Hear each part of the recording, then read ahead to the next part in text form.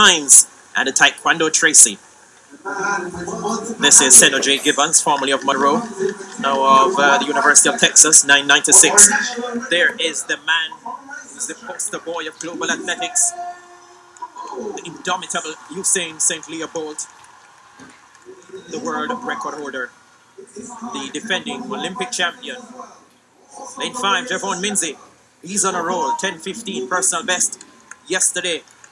Bettering the 10:16 he would have done at Champs in the Class 1 final back in 2014 when he finished behind Zarnell Hughes. Good to see him at this form. This is Warren Weir of Racers, 10:02 man on his best day in the 100 meters. New territory for Weir.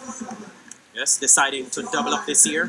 This is Chadwick Hines, was a member of that awesome Stets 4x100 meters team a few years ago with the likes of Kimberly Brown and Andrew Fisher. And on the outside, Taekwondo Tracy from MVP Track Club. His time coming in 10.29 seconds. Semi-final 1, men's 100 meters. Usain Bolt complained last evening about the time they were made to wait. When they came out by the organizer, said he got cold. And of course that is not good for athletes when they're warm and ready for action. Athletes do train and program themselves to run at particular times as they get down into the blocks for semi-final 1 of the men's 100 meters. Usain Bolt runs out of lane 4. Set, and away they go. Bolt didn't get the most brilliant start to the field, but now he begins to come forward. Minzy's running a big race at this stage.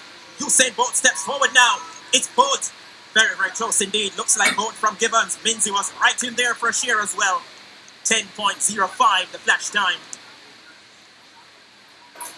We see the young man from University of Texas, Senator J. Gibbons, giving the best that he could. Had a very good start. Well, see, Bolt did not have a good start, so that's all relative. Sanaj leading the way, and Bolt, coming forward and saying, "What are you doing, youngster?" As he's wont to do, pulling up on everybody whenever he feels like it. Just so supreme is his talent. And it seemed like as if Javon Minzy on the outside might have gotten either second or third. A little bit difficult to tell at this angle. It's very tight, but could have been Senator J. Gibbons.